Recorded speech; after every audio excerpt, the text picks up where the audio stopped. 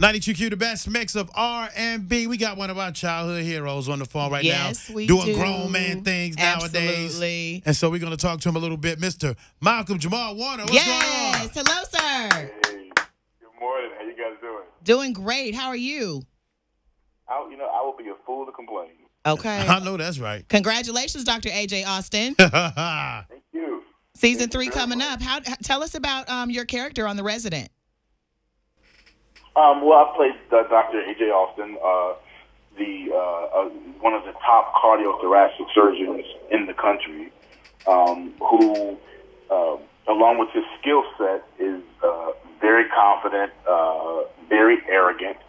And it's funny, I think that's one of the things that people love and don't love about the character is his arrogance. He's very brash, and it's one of the things that I actually love about playing him because he's so arrogant that I often say that I get to play the guy I don't allow myself to be.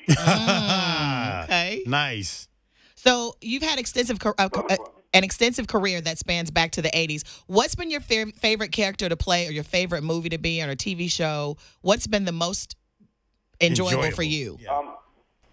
Well, before The Resident, I would have said Sneaky Pete would be top of that list, a series with Giovanni Ribisi on Amazon. Mm-hmm. But, Wow. To date, I would have to say The Resident. This is I'm having such a blast with this role. I always say that it's difficult enough. It's hard enough to get on a good show, Mm-hmm. Right. and it's hard enough to get on the show with good people. But with our show, it's such a good show. The people on the show, from the cast and crew, are just really good people. So it's a lot of fun to come to work to every day. Even if I have a 5:30 a.m. call time, at least I know I'm going to be around good people for the next 13 hours. Right. Nice. I mean, you've been doing this such a long time, man. I mean, you got the old school background. Now you got this new school background. Are there some people you still haven't worked with yet that you would like to just do this artistic thing with? Oh, shoot. Denzel, Jeffrey Wright. So you got you a little list, huh? I know that's right. Oh, yeah, there's a list. Oh, yeah, definitely. Well, ER, St. Elsewhere, Grey's Anatomy, shows like that, the medical shows, we see a lot of times where the actors really know their lingo with medical terms. Are you learning a lot of medical things with this show?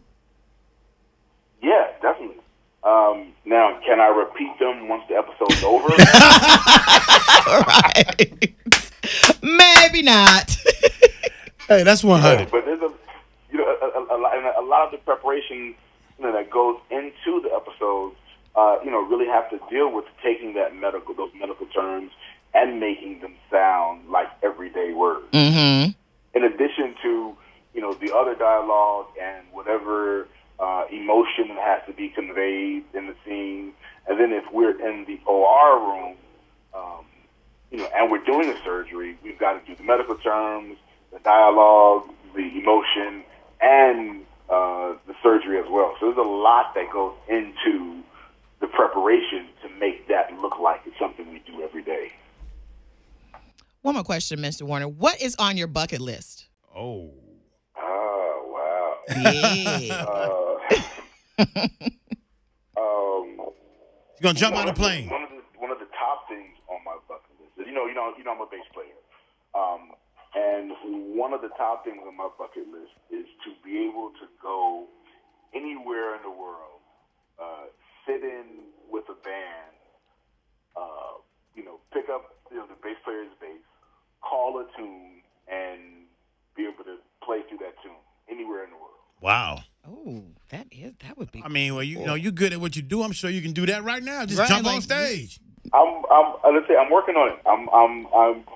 That has always been a dream of mine, but I think definitely now I'm working more toward that goal, more diligently than ever. Nice. Man, you know him as a lot of names. Theo Huxtable, now Dr. A.J. Austin. Mm-hmm. It's Malcolm Jamal Warner, Catch the him homie from on Jersey the, City. Yeah, Jersey City. Kenny's from Jersey. Yeah, man, Newark in the house. Word.